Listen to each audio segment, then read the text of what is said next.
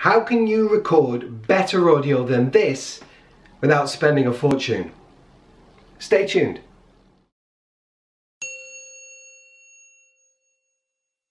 So the first microphone we have right now is the microphone built in to the camera that I'm filming on. This is the Canon G7X. Really good camera, great quality video, but not the greatest built-in microphone. So you want to step that up. This camera doesn't have a mic in on the actual camera, so we're going to have to record off camera.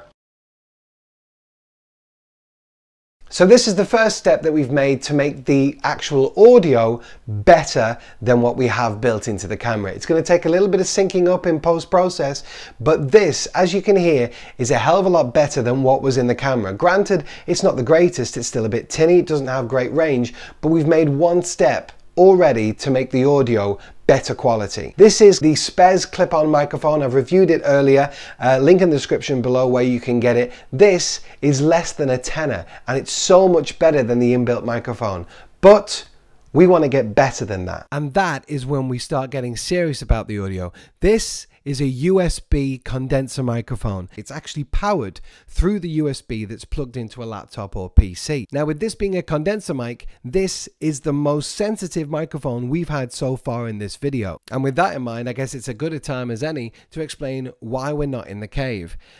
Because you see, when you're recording important audio, when you're concentrating on the quality of it, you want to be in the quietest room in your house, or the quietest room you can find anywhere. Now, up in my cave, I have my triple monitor setup with the desktop PC. The tower and the fans are going crazy. I haven't got any cooling in there yet. So this video wouldn't really have made any sense when I was up there. Now, obviously, I use this microphone up in the cave, but I wouldn't be able to illustrate just what I mean up there because of the amount of ambient noise around me. I'm down in my living room at the moment. As you can see, my soft boxes either side, they're reflecting in my wedding pictures. Sorry about that. But in this room, and I'm actually starting to get a little bit warm now, in this room there's nothing that makes any noise. I've got the TV and everything turned off, and even off at the power, so there's no kind of fan. Not that there is a fan and a TV anymore. What am I running, a CRT? But there's nothing ambient. In fact, the TV is quite old. It's relatively old, and it's actually starting to cool down now, so there's a couple of clicks. Also, my cat Gino is right behind you, and he has a little bell on his collar, and he keeps on licking himself, and he keeps on ringing it. So if you hear a ringing bell, that's Gino as well.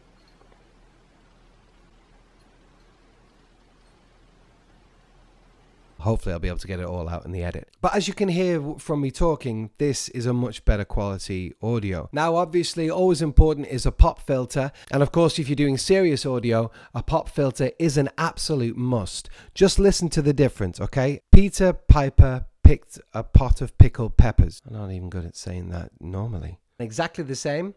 Peter Piper picked a pot of pickled peppers.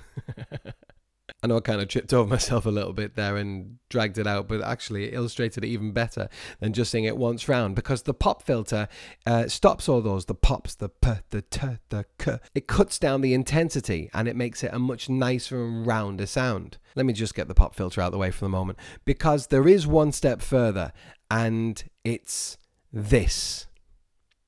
You see, what this is picking up with the diaphragm in the front of the microphone is mainly here. However, there is also some collection in the back of the diaphragm where the audio can get into. Because this isn't enclosed, and because there's no soundproofing on the ceiling or the walls around me, the sound will be bouncing all the way around me right now. Now, the sound might be sheltered slightly because I've got a lighting softbox there and there, so that might be stopping a little bit of the sound.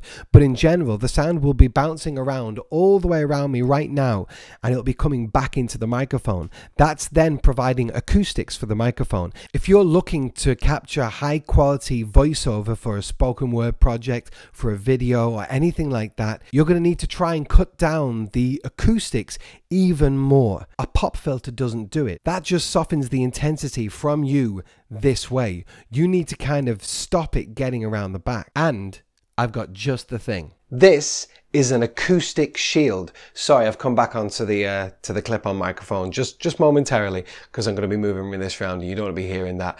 By the way, if you haven't already, and it is kind of obvious, you're probably best listening to this video with headphones on. What this does is it dampens the sound going through the microphone so it can't come back on you. It also stops any other sound bouncing off any walls coming into the back. Now these are normally very expensive. You can pay upwards of £200–300 for just one of these, and all is effectively really is foam with a grill holding it in place. Well, that's what most of them are. Now this particular shield is the Nordell Reflection Filter, and this is very different to any others on the market. It's adjustable. Now what does that mean? So here is your condenser mic. It could be a USB condenser mic, it could be phantom powered, whichever fits in there nicely, but this floats. I just brought it up a little bit higher so you can see. This actually moves around. Now here is the mic stand that I have. But on here you can see that this part of the filter can go forward and back. So you can actually close right in to the microphone. If I lean it forward slightly, you can see it's right into the back. That way there's much less chance of reflection. However, it gets better. Here we are set up for a number of voices. One in the middle, one either side, maybe even two either side. It's wide enough to take that. Just. What happens if it's just you? What happens if it's just you on your own, right there? You don't want it this wide. This is the patented difference of the Nordell Reflection Filter. You hold down a button that's right on the top there and squeeze it in. You virtually have a traveling recording booth right there. You've closed right round that microphone. You don't get that with most acoustic shields like this. Now obviously I'm back on the USB condenser mic and you can already hear so much of a difference. There's a lot less acoustics getting into there. However, this isn't a really high ceiling, but it's a high enough ceiling. And I'm worried that some of the noise will be getting up there and bouncing around. Sound is a real pain when it comes to stuff like this. So let's just try this. I've now moved the filter so it's right up, right behind the USB mic. I'm now going to close it in so you can really hear the difference. I've now got it closed in as much as I can with still keeping the pop filter. Obviously the pop filter is going into two of those grooves either side. And as you can hear, there's so much less acoustics. It's all over around me. I can still hear it as much as I did before, but the microphone isn't hearing it, and that's the most important thing. You're effectively closing off this microphone. As I said before, these are usually really expensive things to add to your arsenal.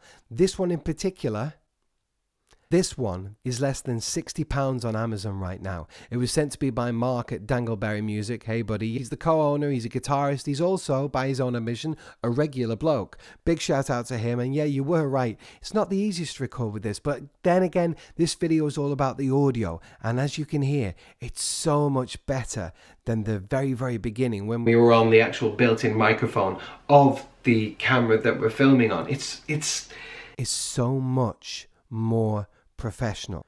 It's nicer, it's warmer, it's richer. It's so much better quality for just a tiny, tiny little step. You're not having to upgrade all your microphone or your software, your editing or anything. I wanted to record the audio in this video at least close to what you may have. Obviously the inbuilt microphone, that's been untouched. That's just in there, put into post-process, and it was just left as it is. Everything else is being recorded on a over 4-year-old laptop. It's still running Windows 7. I'm not using any of these really expensive softwares to record this. I'm not using the Sound Booth or Adobe Audition or any of the others that I use. Right now I'm using Audacity. It's free to download. It's supported on both Mac and PC. Link in the description below where to get that. And there are so many tutorials all the way through YouTube showing you how to use it and how to get the best out of it. All this audio, I may have boosted it a little. I don't know yet until I get it back. Editing, Adam, have I boosted this, and if I have, how much by?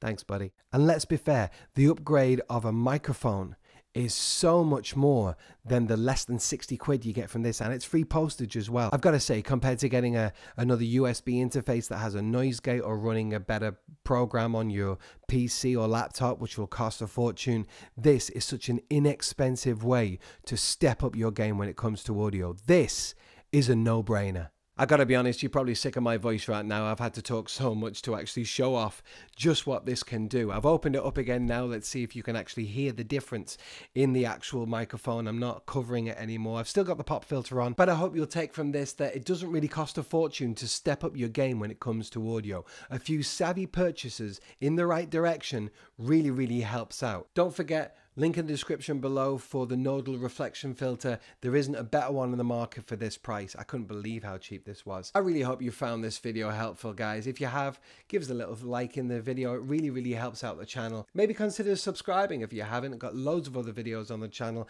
and more to come as well. Tech tips, reviews, all that kind of stuff. Tutorials as well. Come on over, be part of the community. Last but not least, thanks so much for watching, guys. I'll see you on the next one.